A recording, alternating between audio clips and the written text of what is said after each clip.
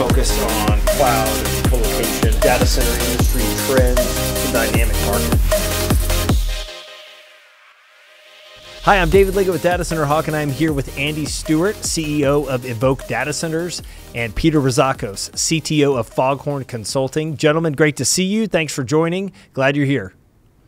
Thank you for having us. Excited for the conversation as well. Andy, I want to start with you. We spoke about a year ago. In fact, I think it was right around the time that the pandemic was starting and things were really starting to change. It was also really interesting for you because it was just about the time or a few months after you had taken over as the leader of Evoque. So you have a year under your belt, and there's obviously some things that have exciting things that have been happening. But talk about what the last year has been like and what you have taken away from this last year as the leader of Evoque.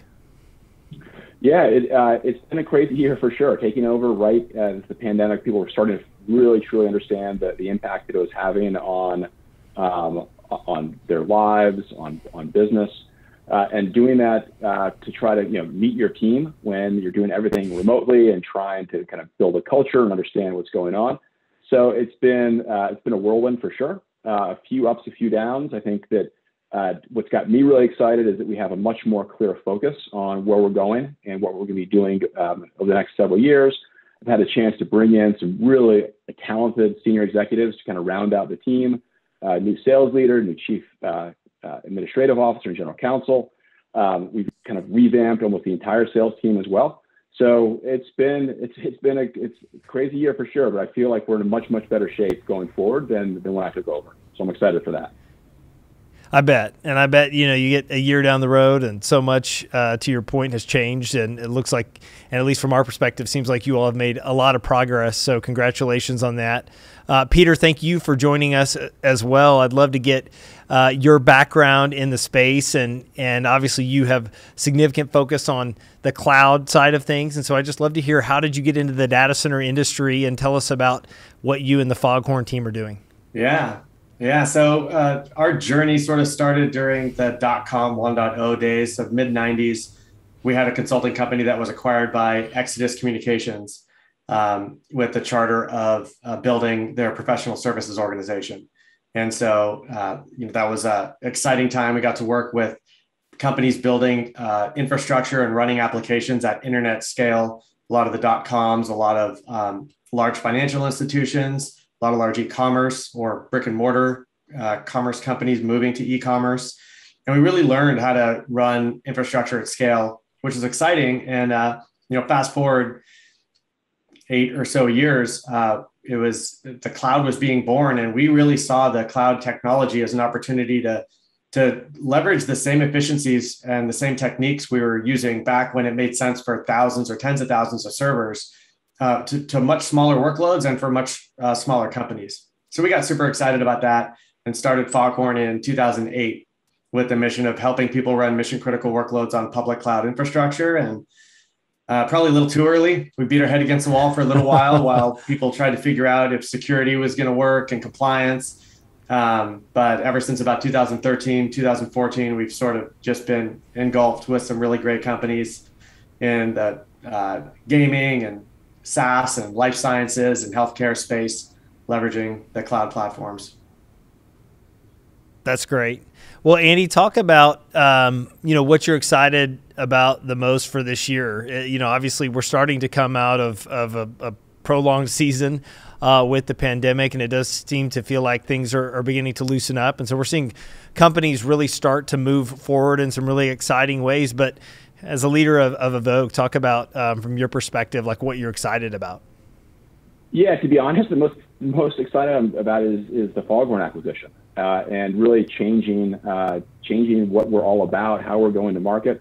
So, what we've learned from customers, and I think it was exaggerated during COVID and maybe even accelerated some of the trends, is enterprise customers wanting kind of better visibility into their workloads, better cost management. I mean, there was a period back in kind of June of last year where everybody was preserving cash as much as they could because you didn't really know what was going to happen next.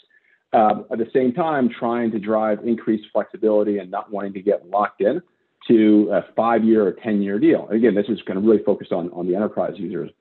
So given that feedback and the conversations that we were having, it became pretty clear that an infrastructure-only approach, or even a forced infrastructure, where we might be responding to an RFP, and that decision to put something in colo was made, months ago, and we weren't even part of that. And now it's an RFP, and you're, hyper competitive with everybody in that local market. So we really wanted to change the conversation and leapfrog to the very front and start talking with CIOs and CTOs about digital transformation and really an application-first approach, as opposed to force-fitting the application onto the infrastructure that you had in place. So getting to know Peter and the Foghorn team and their capabilities, talking to their customers, that's what's got me the most excited for the year ahead, and us finding a way to really break in and have different kinds of meaningful conversations with enterprise customers. Yeah, I think one of the takeaways, for me at least, and I think about companies like Evoque and even, Peter, what you've been doing with Foghorn for now, 10, 15 years, it's like you have to have a partnership mentality, because these relationships do last a long time, and it's not a complex, or it's not an easy thing that you're helping solve for. It's complex and things change over time. And so, Peter, maybe shed some light into what those conversations look like on the front end. These enterprise customers that you all are sitting down with, the CIOs and CTOs you're talking with, how are you helping them think through, like the cloud adoption process or this hybrid approach that we see a lot of companies taking today? Sure, yeah. When we're meeting with customers, we're definitely trying to help come up with a really good infrastructure strategy. And historically, that really looked like it was very simple, I think, for CIOs to come up with a very simplified strategy, either all on-prem, all in colo, or then later all in on the cloud, on a single cloud provider. And as things have changed, digital transformation is pushing business units to where their systems are driving top-line revenue. They're getting more control. They need their applications to run performantly in the cloud, and oftentimes different applications need different infrastructures. So we see companies being required by their business to support multiple platforms, not necessarily to port the same workload from platform to platform, but to have access to the right platform for the right workload. And so coming up with a holistic strategy to enable all of those workloads is definitely a little bit more complicated, but it yields much better results in the long term. Yeah, that makes sense. And Andy, from your standpoint, how do you feel like this changes the Evoque, go-to-market strategy, or just your offering in the market when you think about the competitive landscape that's out there? So one, at least from my standpoint, we certainly, the market's very competitive. And so just the ability to differentiate yourself, I think, is certainly valuable. But talk about how that allows you to really change your approach moving forward. Yeah, I think being kind of completely transparent out of the gate, Evoque was pure retail colocation, space, and power, and it's really hard to differentiate that way. So, by acquiring Foghorn and rolling out this multi-generational infrastructure strategy, which is again focused on the application, not on and a very infrastructure agnostic approach, we think that puts us way ahead of many of our competitors from a thought leadership standpoint. Able to, again, sit down with a CIO, have Peter sit in front of them and talk about their holistic needs for applications, whether it's cost, performance, security, and not just doing it in a static way either, but thinking about how that's going to evolve over time. Some workloads make a lot of sense to maybe develop and test in the cloud, but then bring back into colocation. We've seen that. Others make a lot more sense to migrate out of the data center and put into cloud permanently. So nothing is kind of static. Everything's moving around. And if we can kind of become that trusted advisor, that partner as it relates to the applications, that's going to translate into just being really a differentiated kind of offering in the marketplace. And one of the things I want to touch on is you talked about the importance of partnerships. We by no means intend to do this all alone. There's a huge channel community out there that we're fully embraced and is going to help us drive this message to the enterprise.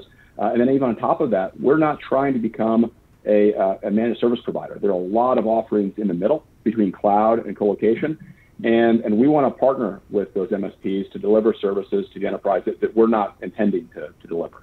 Allow them to be a colocation customer of ours and sell to some of the same customers and provide a much kind of more unified experience. Yeah.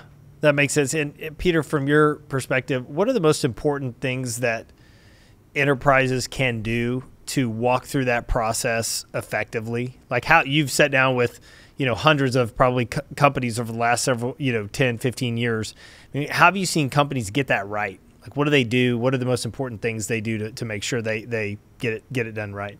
Yeah, there's definitely a huge skills gap with this new infrastructure model. I think one of the best things we've seen companies invest in is investing in a cloud center of excellence that allows their company to have a group that really understands cloud, all infrastructure that their different business units are going to use.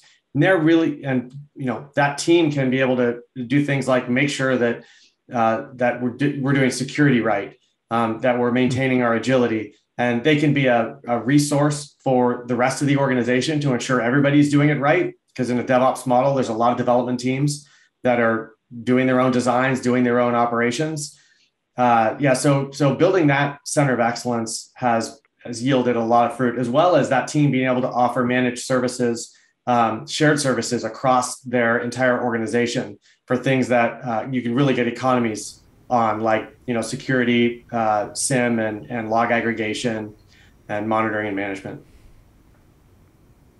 That's great. Well, I think we have seen the enterprise market certainly start to do more over the last, I would say 3 to 6 months as we track demand at datacenterHawk in different markets and the work that we're doing. It does seem like maybe companies that had taken a pause during last year are certainly starting to begin to make decisions a bit, or it feels like that. Are you all feeling the same way? Do you see that with the customers, Andy, that you're speaking with, maybe legacy customers or prospects? I mean, are you starting to feel that moving forward in a positive direction?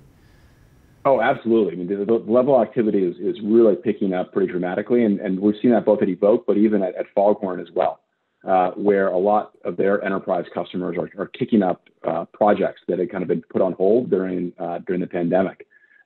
During the diligence period for Foghorn, one of the things that really blew me away were the customer interviews.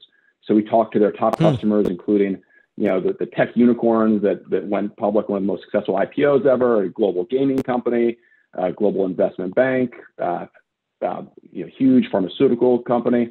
So all of these large enterprises kept on talking about the team at Foghorn, not only in terms of just kind of pure expertise on executing, but really on thought leadership.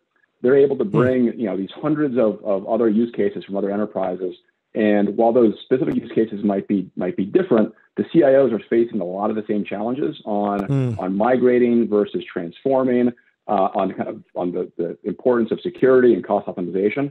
So having these large enterprises kind of validate the Foghorn story was really cool. And then fast forward a month, and starting to see those same customers put in bigger and bigger work orders or service orders is pretty cool as well. Yeah, I bet. That's an immediate ROI is really fun to see on anything, especially like that. So I totally get it. Peter, from your standpoint, what are you most excited about? Just this kind of new point, this new opportunity to be on the Evoque team and be part of what they're doing. Yeah, we're really excited. We over the last 5 years, it's obviously a hot space, and we had a lot of different investors and strategics inquiring about us. And what we loved about Evoque, first off, the management team, and then all the people we've gotten to work with so far, not just is their vision aligned with us, but culture and people, they've just been great to work with. So we're excited about that. We're excited about being able to expand our influence into a much larger customer base, which is tough to do when you're a small company with a limited sales and marketing budget. We're excited about the fact that we've always been an infrastructure agnostic company, and that was in the form of being multi-cloud from an expertise standpoint. Sure. But we've got tons of data center DNA in us, and we're excited now to round out that solution set with an infrastructure, with a colo provider that has the same vision as we do around developing customer-centric solutions. Well, Andy, what's your focus, moving forward now that the acquisition has been made and you've been able to add a key piece and a differentiator as it relates to the Evoque offering? How do you think that positions you in the future, and what gets you excited about that? Yeah, so one is very excited to kind of roll this out to both the channel and partner community, roll it out to our existing customer base. We've seen, like all colocation providers have seen workloads move to cloud. And Yep. I'd much rather be a part of that that journey for our customers than kind of watching it just disappear and leave our data center. So I'm excited, especially the next 6 months, to really get it out there to help build the credibility that Foghorn brings for these conversations, and then to really allow our sales team to go wild and start driving a lot of this. I mean, on day one, I mean, just to be clear, we're a data center company through and through. This is meant to kind of augment what we can do, and our intentions to buy and acquire and expand data centers is as strong as ever. But with Foghorn, it changes that message and that conversation, and really allow our sales team to start go out there and really drive a lot of assessments. I'd say on day one, the key isn't kind of, we're not going to solve everybody's problems. We're not going to overpromise something that we can't deliver, but allowing the Foghorn team to come into an enterprise, just do a holistic assessment of their priorities, of their applications, of where they might have some problems. That alone is going to pay a lot of dividends for our customers, and I think establish us as that trusted partner. Yeah, well, Andy and Peter, thanks so much for jumping on and doing this. Congratulations on this new chapter. And, from my standpoint, it's really fun to see companies that evolve as the customer needs change to make sure that they can help the customers that they have or future customers really work through this digital transformation journey. That's what it is. It changes over time, and if you're able to walk with customers along that journey, there's good things that can happen. So congratulations, and look forward to hearing about the success down the road. Awesome. Thank you so much. Thanks.